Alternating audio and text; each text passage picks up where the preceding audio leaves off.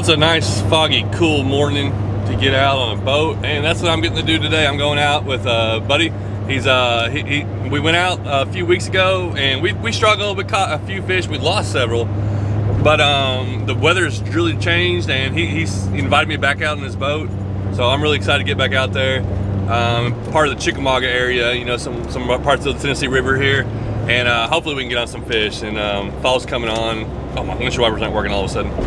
Yeah. Anyways, I'm a little late, so I got my Eagle bag, my fishing pole is like all ready to go, so everything's loaded up. So I'm just gonna get there, jump out of the truck, and get out in the boat, and hopefully start getting some fish. That fog.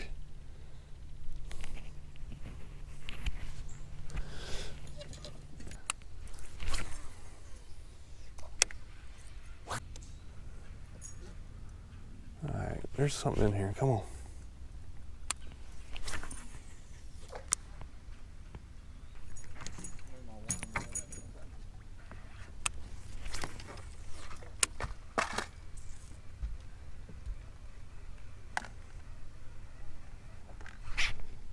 Here we go! Get me a fish in here. Yeah. Got one. I'm just happy I got a fish. Alrighty. Look at this fog. We've been trying to get out of this little cove, but it's so thick we can't even get out. Or, you know, don't want to go down the river like that. So, hey, I got a fish though on the spinnerbait.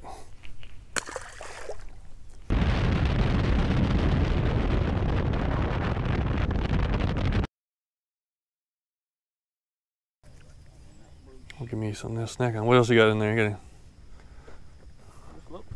let me look through the snack box. That's what I need. My confidence is running low. I need food to make me feel better. Oh man, you got all kinds of stuff in there.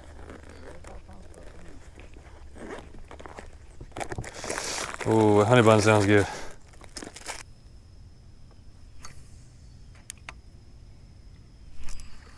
Oh!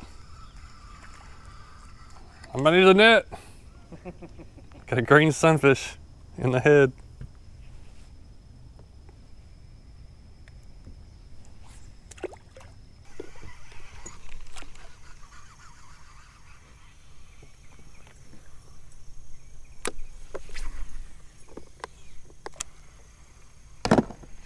There's a little guy. He's right off the bank. Well, I'll get him in here. There we go. Another one on the spinner. Largemouth.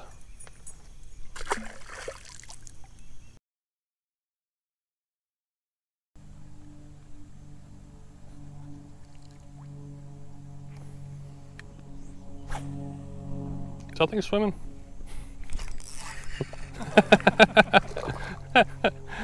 Oh man, look at that little guy. That was funny. Wait, is that a smallmouth or a meanmouth? Check this one out.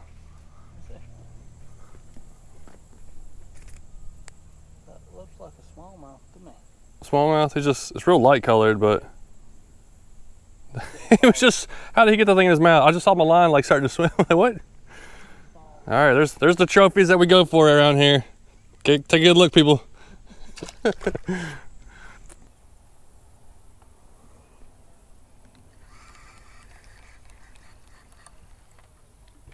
Hey, oh yeah, look at the whole school of them right there. All those little ones.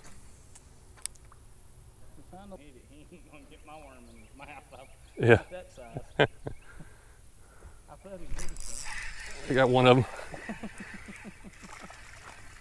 There's got to be, no telling how many bass that has right over there, chasing those minnows. Man, all kinds of them. Wow, that was a pretty rough day out there for sure. Solid 8 hours on the boat, the little fish to show. But you know what? I'm gonna go think about the good that came out of this day while I go get some Pollo Loco. Oh yes, I feel much better right now. So what's our, I'm gonna got 3 takeaways, some good things that came from today. I guess number 1 was, got to go fishing. You know, got to go out there and do fishing. Number 2, I got to go fishing. Number 3, I got to go fishing. And oh, let me throw one more in. I got a lot of practice in on my bait caster and casting stuff. But hold on, this is a 2-part video. And I got more deep life lessons coming in the next part of this video. So make sure you stay tuned to the end. Well, I'm gonna do something a little different today. I'm fishing, but I'm fishing for food.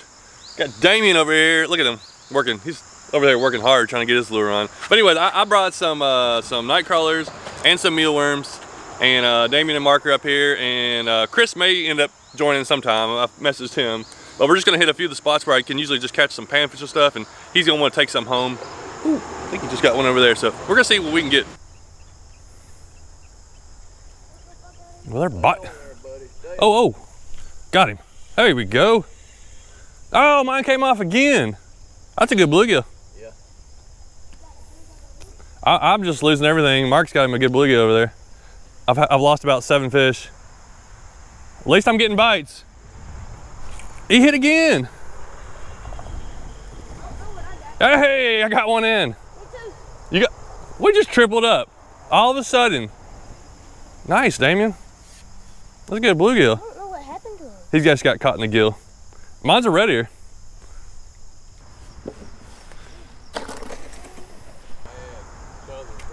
There he is. Ooh, it's a good one. Nice. Look at that one. Told him I had my coffee. That's a solid bluegill. That's a good one. Throw him in there. Oh. Here, hold that thing. See if you can catch that fish. It keeps biting.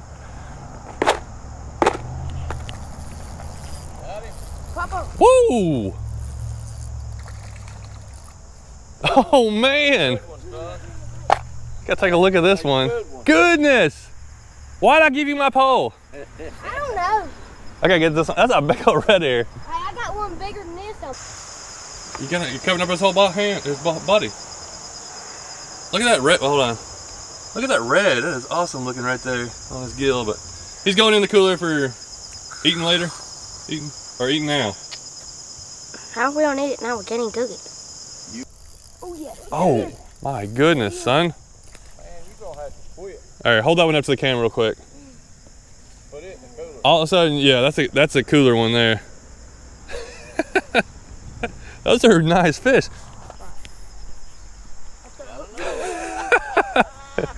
This is a fishing machine. That's a good bluegill. There we go. There we go. I got one. I got me tangled up in my other line. There we go.